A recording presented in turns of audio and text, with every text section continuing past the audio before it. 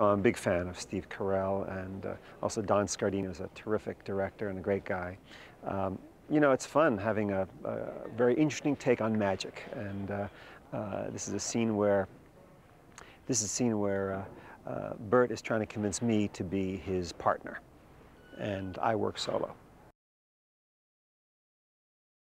I mean, these are really funny people. Comedy is a big part of my show and part of what I try to do, and to collaborate with people like this is amazing. You know, it's funny because my career really wasn't based on idolizing magicians. I idolized people in this business, film.